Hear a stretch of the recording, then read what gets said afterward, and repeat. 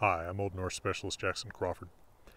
Today on my Patreon-supported YouTube channel about Old Norse language, myth, runes, etc., I'm going to give you something I normally don't do, which is a translation into Old Norse of a popular work of English literature, specifically the Litany Against Fear from Frank Herbert's Dune, both because over the years many people have actually requested it, including my assistant Stella, and because, well, with the movie out, there's some renewed attention to it. It's actually pretty often quite difficult to translate into Old Norse. The concepts, the grammar are quite different from those of most English speakers today, but this works surprisingly well, and actually works pretty well as passable Old Norse Eddic poetry. So let's see how well I can do this.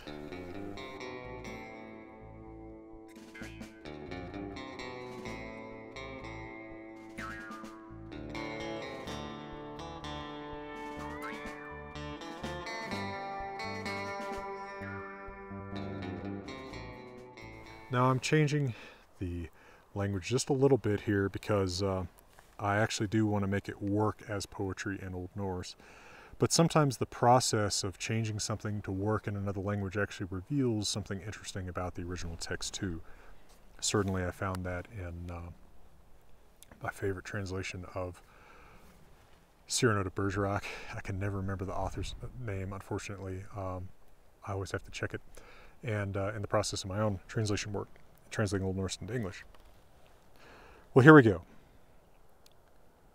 Ek skalat otask, oti hugger hugat bana.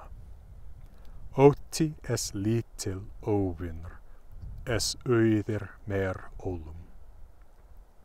Ek mun horfa við, því es hræðir mig.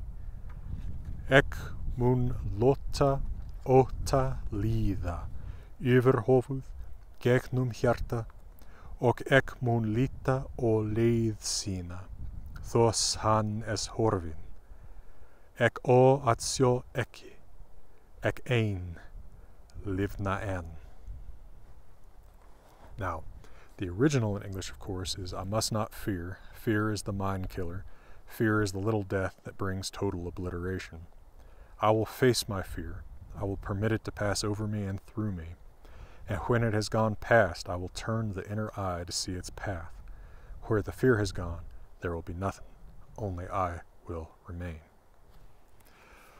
Let me give you a quick word from my sponsor who helps make these videos possible, and then I'll explain how my translation of Old Norse is a little bit different to fit Old Norse ways of wording things and also to work as Eddic poetry in Old Norse.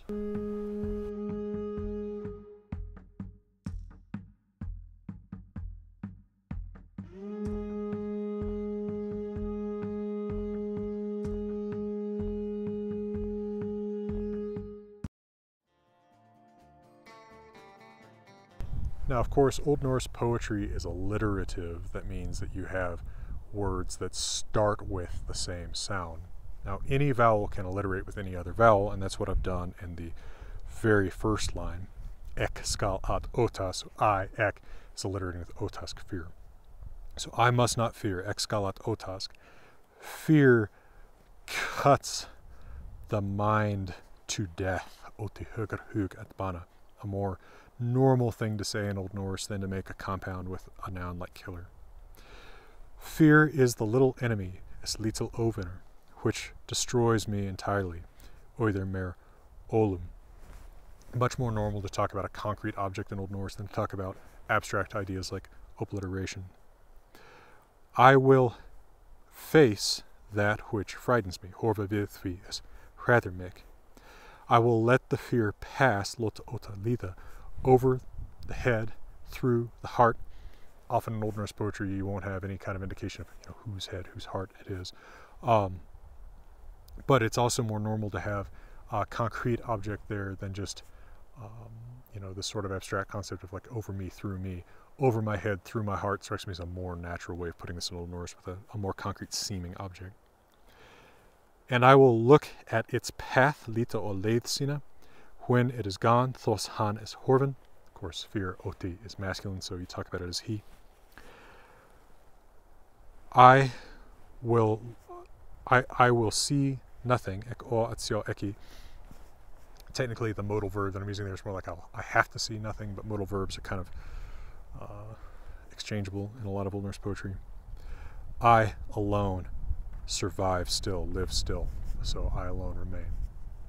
So, in the total sense, a little bit different from Frank Herbert's English language original, but in being made more concrete, I also kind of, I like it, right? It's different, but it works pretty well for me. It's even pretty memorable thanks to the alliteration.